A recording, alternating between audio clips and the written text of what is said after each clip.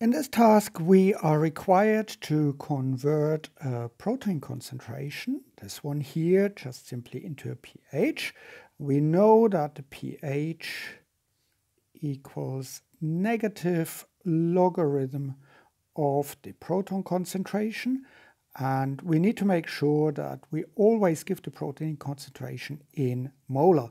So all we need to do is really plug in our concentration minus log of 2.73 times 10 to the minus 4, and this is of course in mole per liter, and when we put this into a calculator we get 3.64. So the pH for this proton concentration would be 3.64.